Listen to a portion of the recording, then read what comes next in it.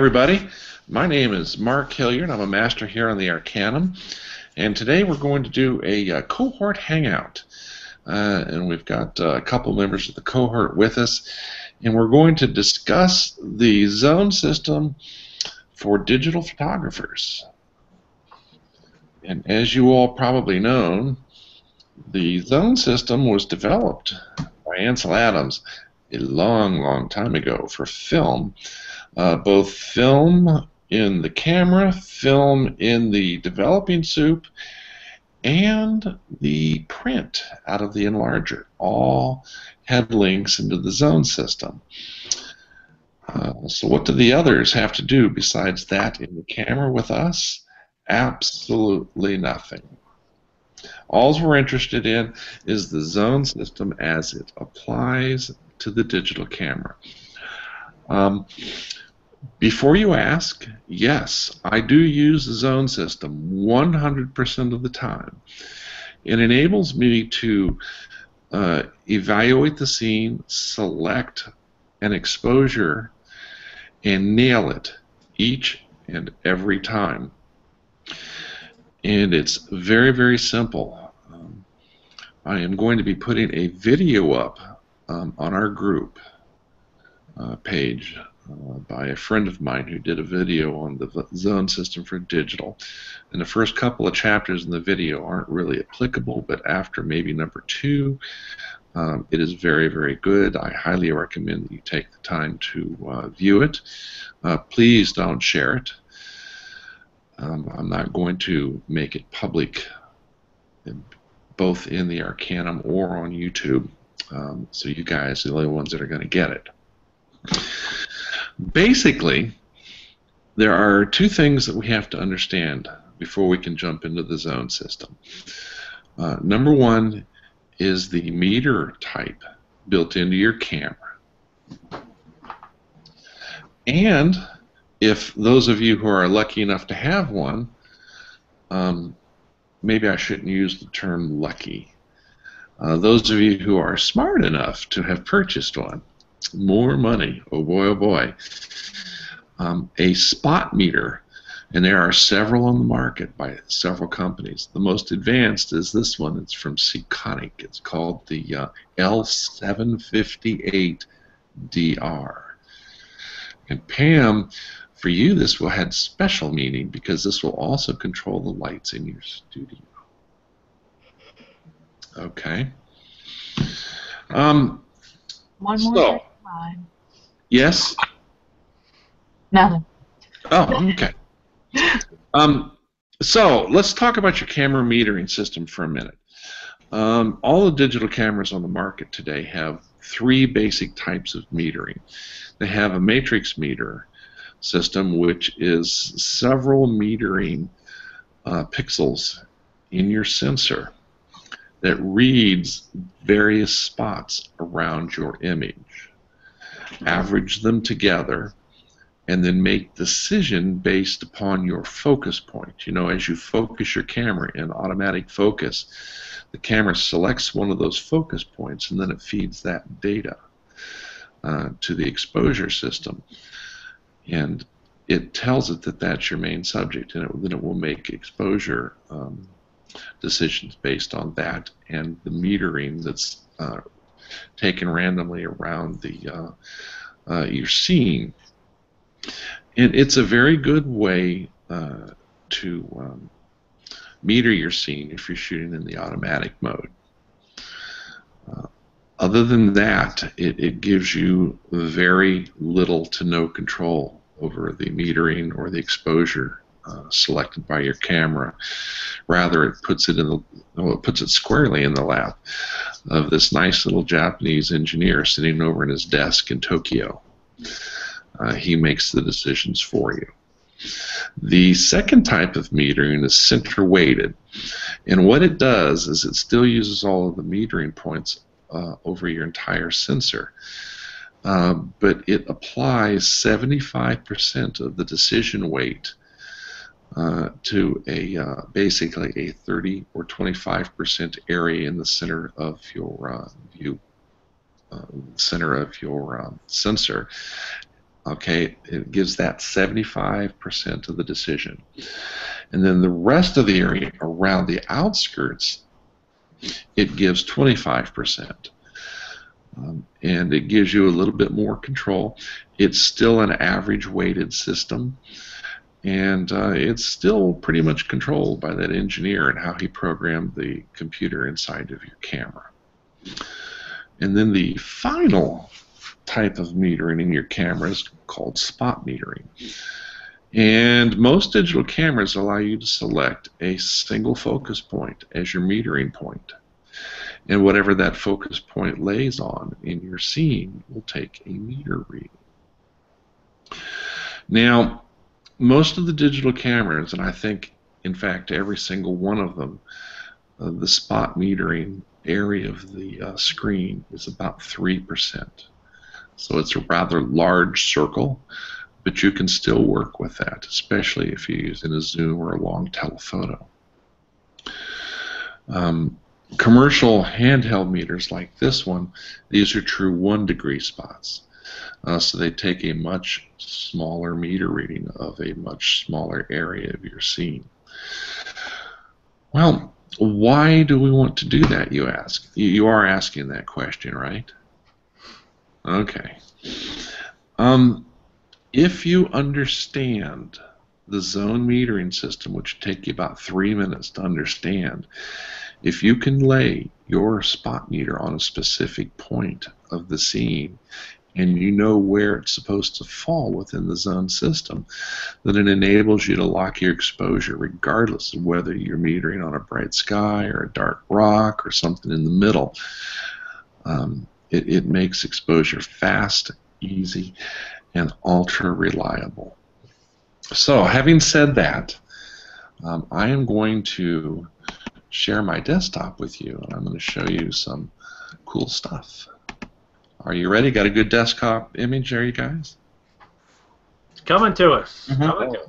Fabulous. Fabulous.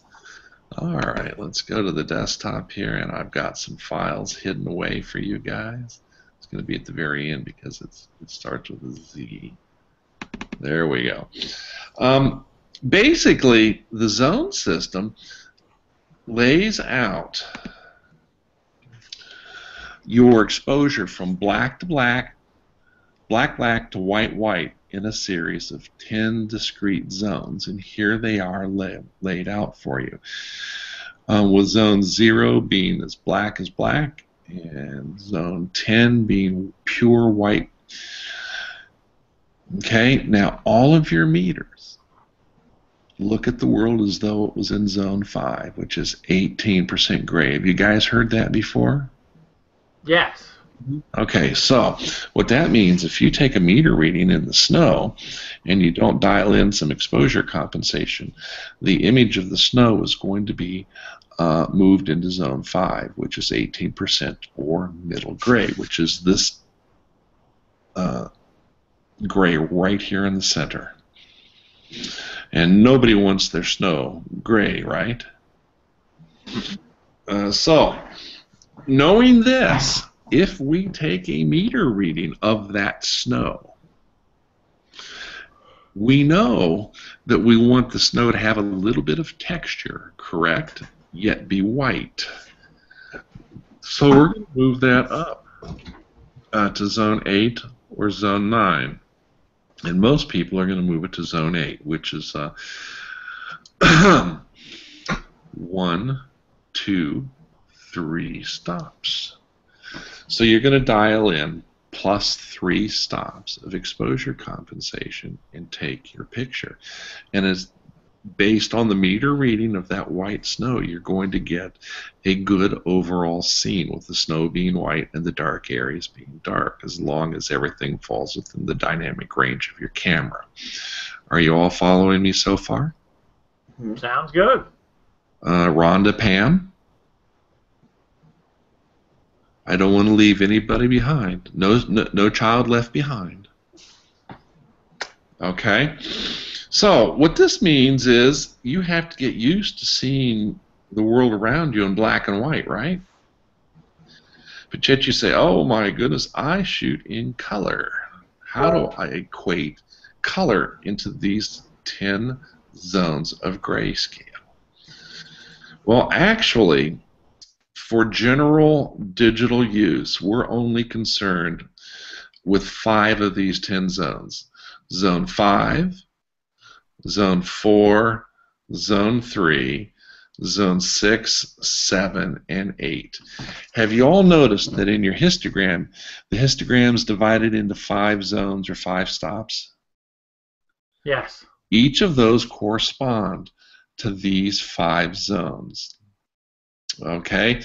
Now, obviously, the newer cameras have a much wider dynamic range, so at that point it's safe to think in terms of Zone 2 and Zone 1, okay, and Zone 8 and Zone 9. All right? But knowing that your world is seen by your camera's meter as 18% gray, it doesn't care what it's looking at. If you point that meter to the bright white sky, it's going to look at it as though that guy wants that to be gray, and it's going to move. Right here, this is Zone 9. Sky, it's going to move it down here to Zone 5, and it's going to make it gray. The same thing is true of snow. You take a meter reading on the snow, the camera's going to automatically move it to Zone 5 because it expects you to know that it's doing that.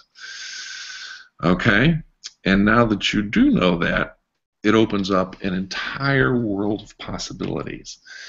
Let me bring up another image for you to look at here real quick. I'm going to bring up a black and white image. Actually, let's load this into Photoshop so we can get a little bit more detail. Okay? And what this is this is an image of the groin. Here on Pawleys Island. I took this picture probably last year sometime. And what I've done is I have labeled, according to the zone system, different shades of gray and where it falls within the zone system. Now, notice right here, this is Zone 5, and it's this area of the ocean beyond the surf that's a darker gray. You see this? If we put our meter directly on any area of the scene that's already at Zone 5, the exposure that the meter gives us is perfect. It's dead on. Everything else is going to fall into place.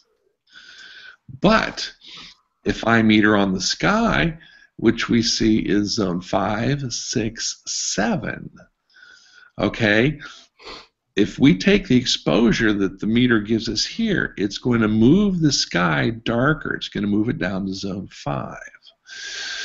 Okay, so knowing this, we can adjust our aperture or our shutter speed to put this right back in to Zone 8, or 5, 6, 7, I'm sorry, Zone 7. This will enable us to have a perfect exposure every time. And I don't care if you take a meter reading on something that's already Zone 5, something that's Zone 7. Up here, this is really in Zone 8, in Zone 9, okay? We can go down here into the darker areas, say here's Zone 2. Okay, this dark area of the stone here. If we take our meter reading off that area, then we're just automatically know that the camera's going to move that up to gray. It's going to lighten it. But we're just going to dial in minus 1, 2, 3 stops of exposure compensation, and the rest of the image is going to fall into perfect exposure. Here's a histogram. This is how this looks, the various zones. Zone 5, 4, 3. Now, as we get down into 2, 1, and 0, and 8, 9, and 10, you see how they're compressed? All right, we're really more interested in the 5 zones, 3, 4, 5, 6, 7, and 8. Okay? And it is a very, very simple system. But how many of you look at the world in tones of black and white? I used it for white birds and black bears. Hey, that works. That works very well. Yeah. Me. I only see the world in black and white. Yeah. So, Rhonda, this should be very easy, but what do you do when you're looking through the viewfinder at a color image? You know that you're gonna laugh at me, but I don't see color very well. Are you colorblind, or you just have a mental block? I'm blind. Okay. I really don't see well at all. All right. Yeah. Okay, so it's very easy to pick out areas of color brightness and apply those to the black and white zone systems. So what I'm doing here is I'm showing you two. I'm showing you the color and the black and white version. Now, I know the zone system like the back of my hand. I'm used to using it. I've used it for 40 years. Okay, it's second nature to me. But learning this is so amazingly easy that you can learn this in just 10 minutes. In the color world, this area right here, see this slightly bluer blue here? This is zone 5. And if you measure with your spot meter in your camera right here, the entire rest of the picture is going to fall into place. Okay, as we go brighter to zone 6, all we're going to do is dial in, okay, +1 EV to move this back up to the brighter area that it's supposed to be, because what this is going to do is the camera's going to make this slightly darker. Well, this is really good if you have a specific area of the image that you must have detail in.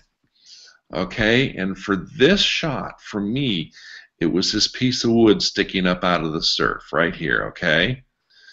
I measured this, all right? And this, of course, the camera gave me a meter reading and exposure based on 18% gray for this piece of wood. And I wanted this to be in zone 3, which is dark blacks with visible textures. Okay? So what I did is the camera wanted to overexpose this, so I just dialed in -3 stops of EV. Or since I was shooting this as an ultra-long exposure in the bulb mode, I just took away 3 stops, okay, to darken that back down. Does that make sense to you? Sounds good. All right. This is really, really very easy. And there are ways in Photoshop to have Photoshop measure these zones. And we're going to go over that because it's not going to help you with determining the exposure. But what it's going to do is it's going to teach you what colors will equate to what zones. Medium green, when you're taking landscapes, not grass in the sun, but grass in the shade, equates out to zone 5. All right? And the more you practice this, the easier this becomes. Let's look at another image. Cascade in West Virginia, in the New River Gorge. Now, I was not confronted with a color image. I was taking this on a black and white only camera. And my whole purpose in setting up the exposure here is I wanted the water to take on a platinum appearance.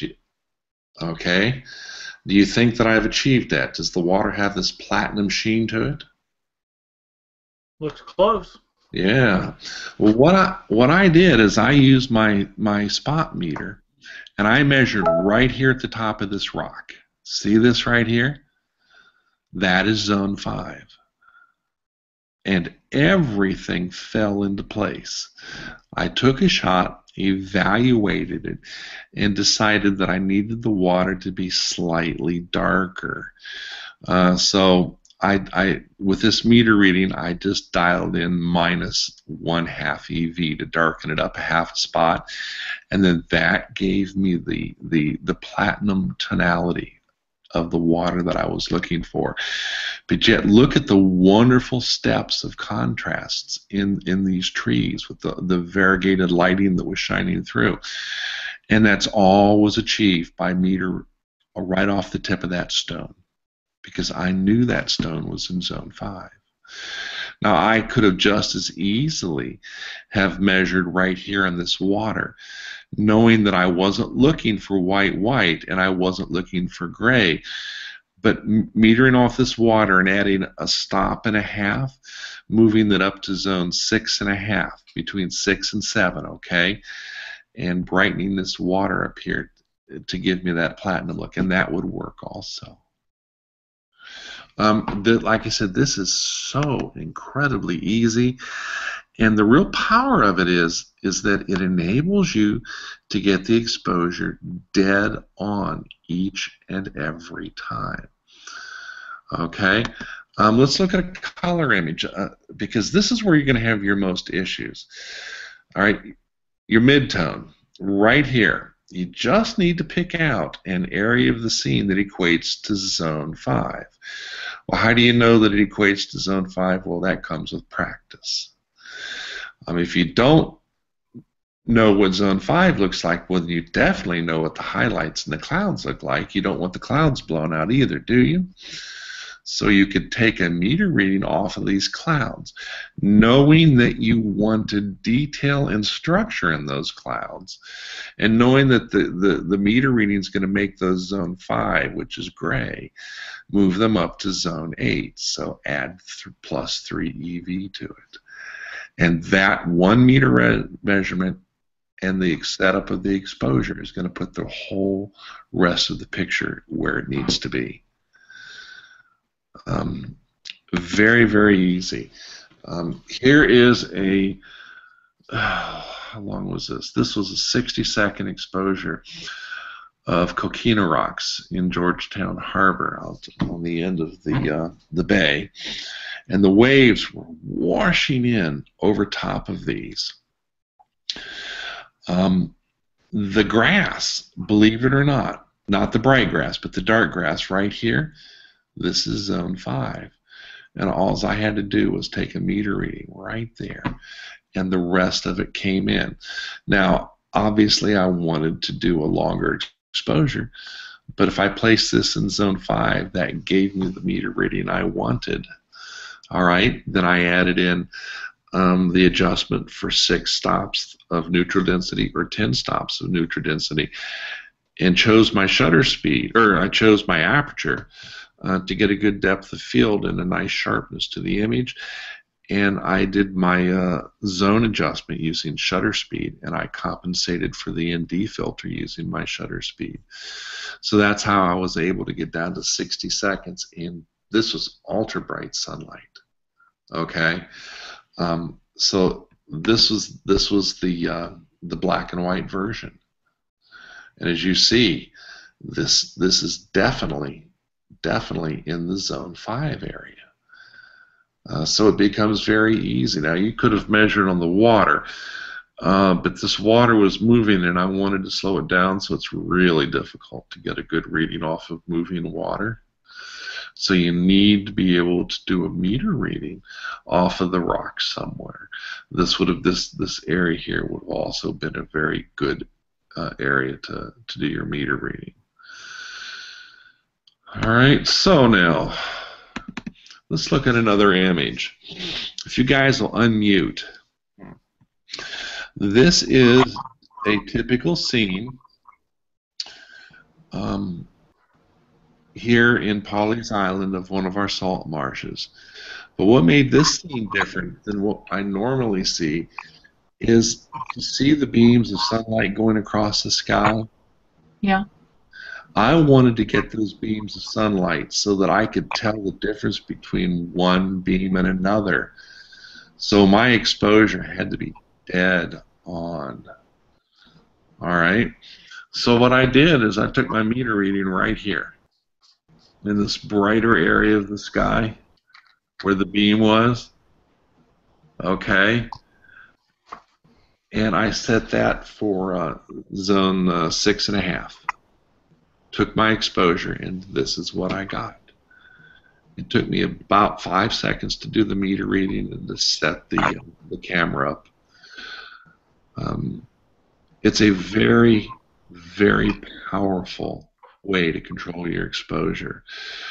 And I don't care if you're shooting color, black and white, if you're doing wildlife or vistas, HDRs, you got to get one of those images, your zero image, at the right exposure. And this is such an easy way to do it.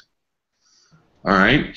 So, how do you learn what colors equate to what zones, right? Yeah. One of the NIC tools, the Silver Effects Pro, has a zone chart in it. Oh, this is black and white. Hold on a second. God, I hope I just installed a new filter in my Adobe. Did you install the right one? Oh yeah. I just installed Topaz textures. And I may have killed my filters because of that bug in CS or CC 2015.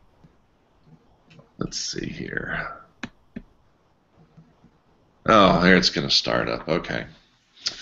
If you start up Silver Effects, of course it's going to I'm just going to go into the neutral version of it. But if we go down here to the bottom of this little histogram and preview window, you see the zones being displayed across the bottom here? Yep. If you lay your mouse on zone 5, it shows you the areas that are zone 5. You see how they're dotted in a red hash? Yep. Yeah. Okay, this enables you to see where the zones are. Now, obviously, it's still showing us the picture in black and white, but we just viewed the picture in color, so it's in our mind what areas were what. Okay? So let's go to where the green grass was, the green moss. And it was really dark green, and that's zone 2 and zone 3. There's some in zone 4 too. So as you see, this is a good way to get a handle on what the zones equate to in color.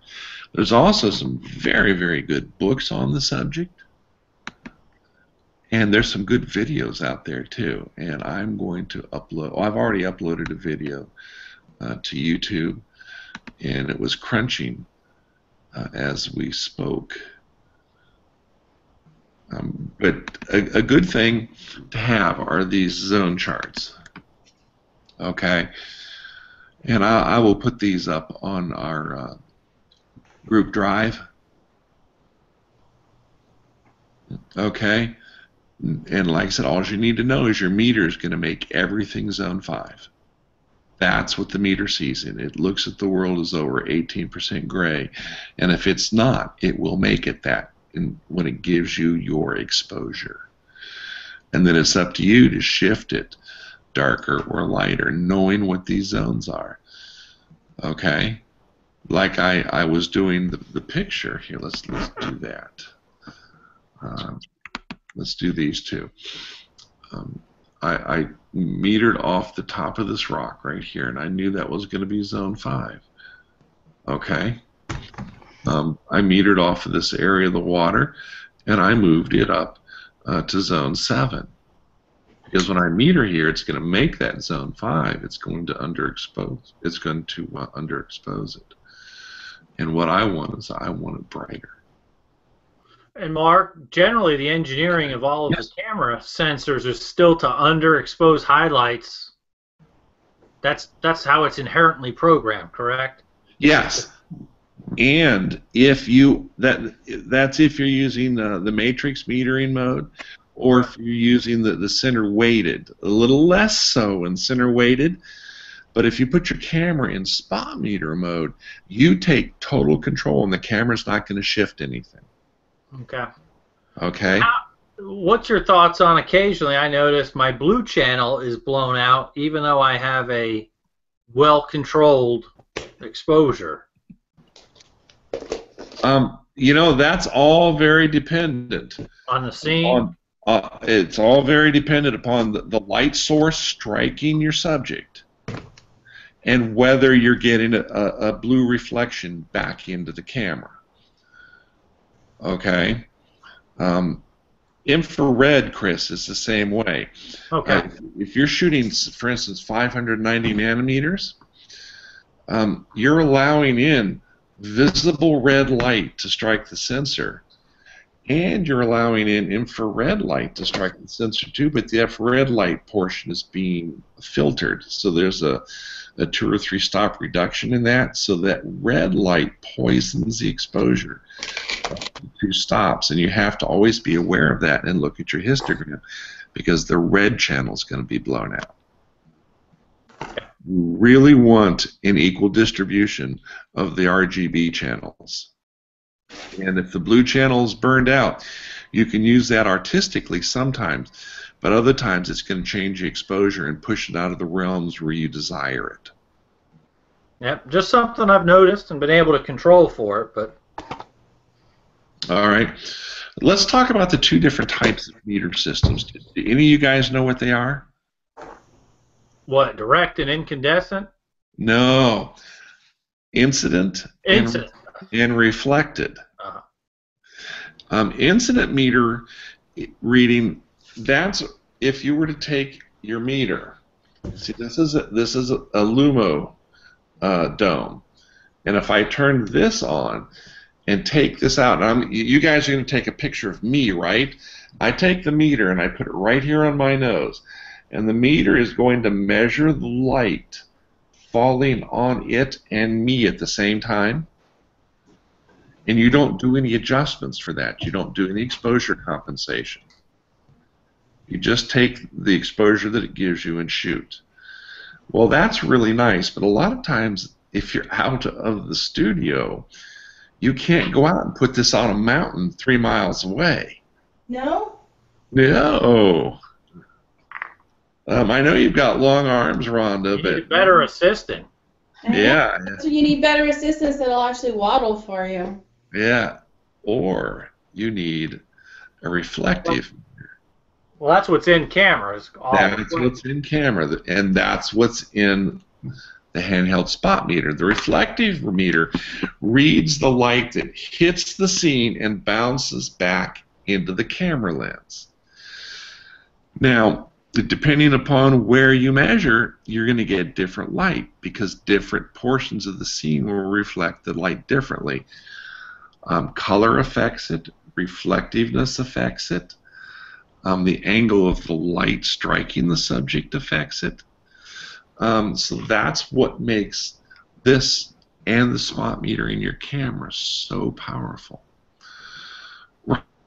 Rhonda, did we talk about this in Atlanta, the zone metering system? We did, didn't we? Yes, we use the inside of your coat. Okay. All right.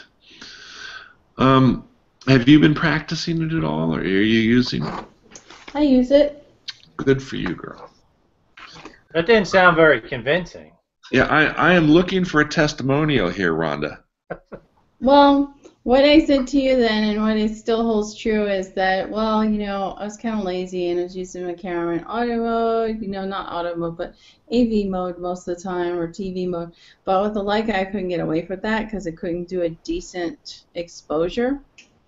So now my Leica and I like each other better because now I've got it in all manual mode, and I've figured out that even with the zone system, with the metering in that, you need to back off about a half a stop from where you think you want to be, especially on the monochrome or even a full stop, because otherwise you always blow your highlights. Yeah. So I don't blow my You highlights know why that anymore. is? No, I have no clue. It's because the Leica doesn't have a spot meter in it. It has a center weighted meter. Oh, well, that explains everything. Okay. All of the Leicas have center weighted. That's what makes these things so valuable. And they make these big, they make them small. I've got a little tiny one that's about this big, okay, that does both incident and reflective, and it has about a 2-degree spot built into it. It cost about $120. So they are very worthwhile. The next time we're together, I'll let you play with it. I'm that kind of guy. I share my toys. Yeah, I have one that I purchased. It's a Gossen Starlight 2. Mm-hmm. But I really struggle with using it. Mm. Well, the favorite one was called the Gossen LumiPro. Mm-hmm. Okay, and the Gossens are old technology, but they work. I mean, I've got some wonderful old meters that I just love. Mm-hmm. Okay. No, I mean I struggle with like the technology of it. It's not intuitive on how to use it, so I need to get the manual out every single time that I pull it out and walk through how to change stuff, because with only 2 buttons on it, you'd think it would be as easy as an iPad, but it's not. Mm-hmm. So Yeah, I mean, different meters have different levels of complexity. This one, Frozen. There was a movie about that. With a nice blue dress. I know, let it go.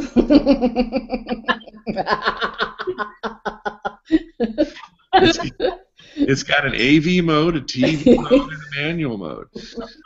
This is set in AV mode, and I can take a meter reading and then change the aperture, and it's going to give me the associated shutter speed.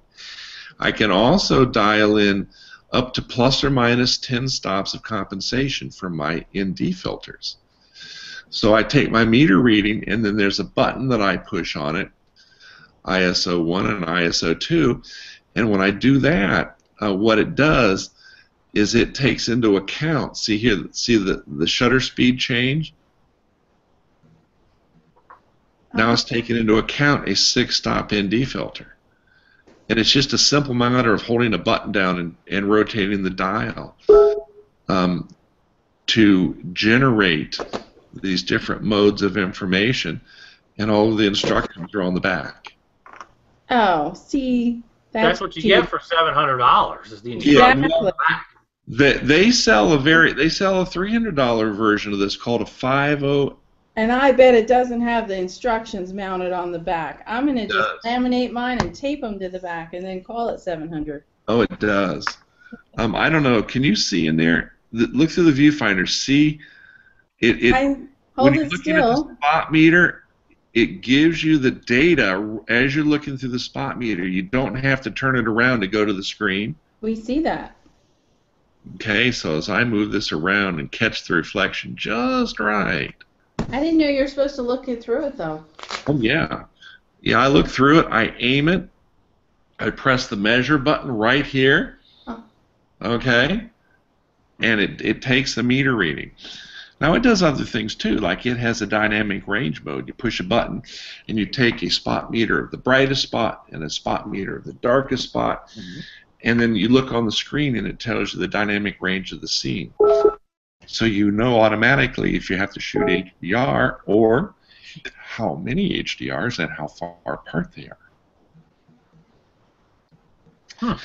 Yes, this is an advanced meter. It's the most advanced one marketed in the world. And it's been out for about 8 years.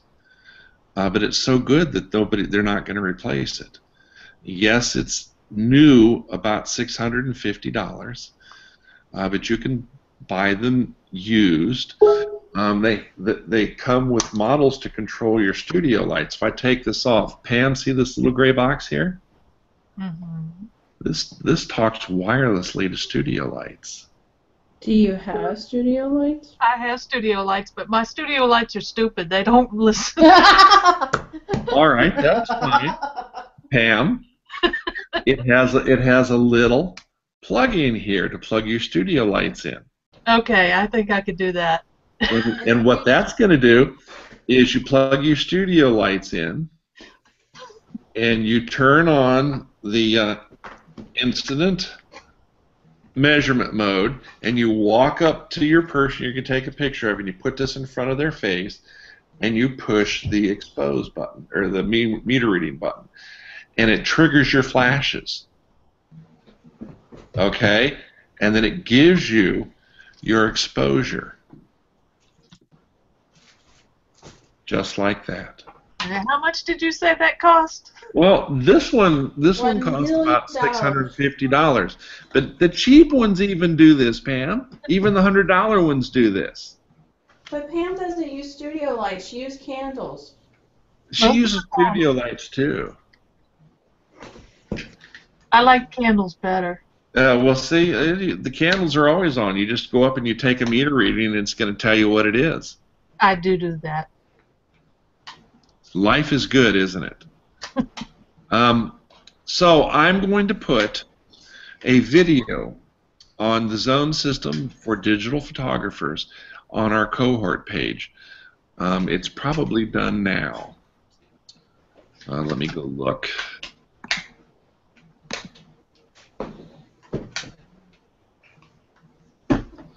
It's probably done processing on YouTube.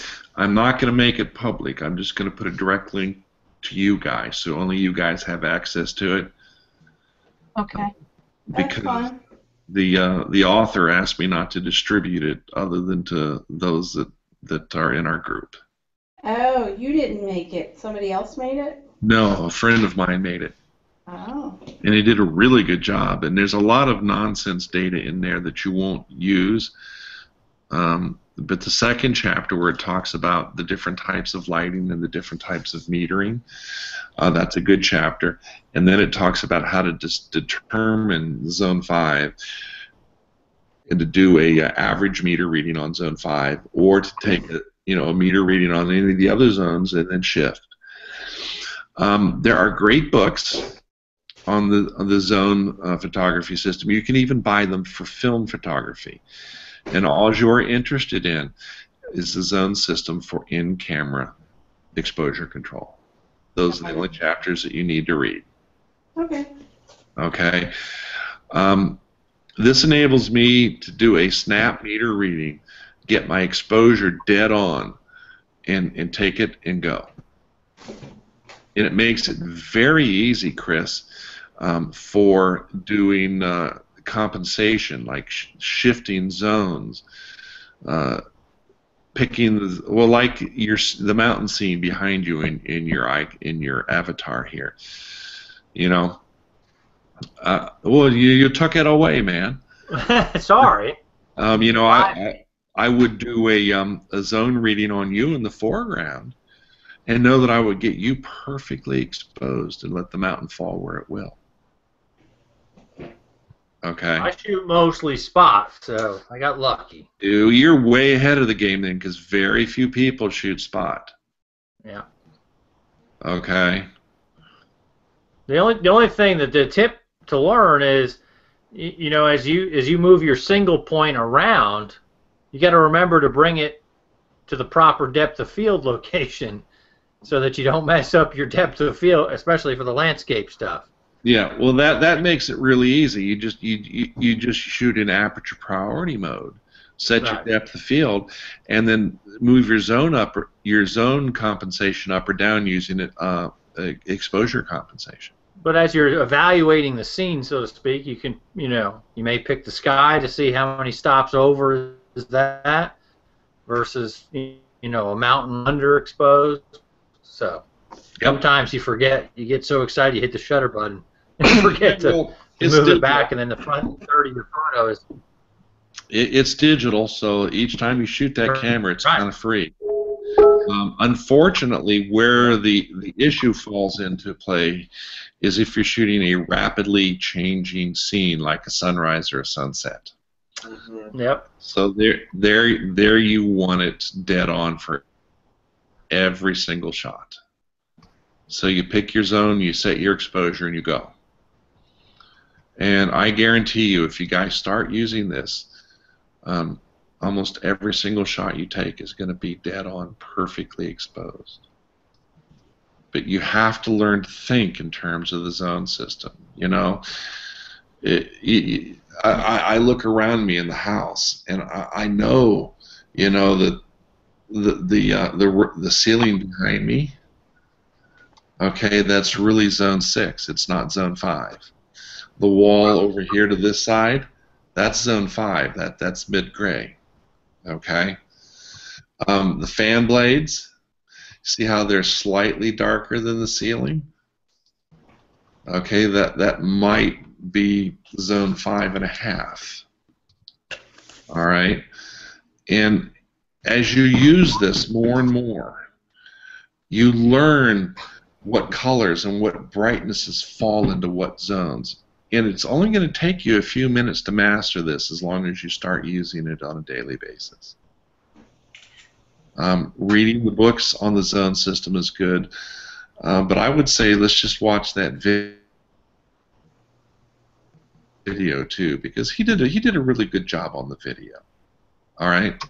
Sounds good. And knowing that you can determine what areas are in what zone in Silver Effects Pro by going down to the bottom and putting your mouse over the zone numbers, and it will put a red hash over the areas that correspond to that zone.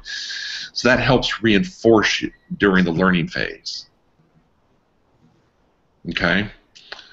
Do you all have any questions? Good refresher. I liked it.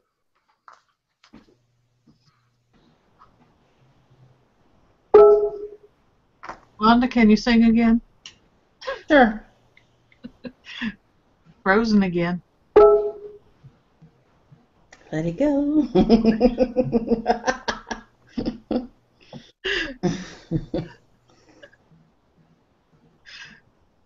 Chris, it's your turn to sing. Okay, let it go. There you go. Now, Brandon, your turn. Let it go. Am I back? Yeah, you're back. Yes. Thank you. I was about to sing. Well, Brandon, I don't mean to put you on the spot,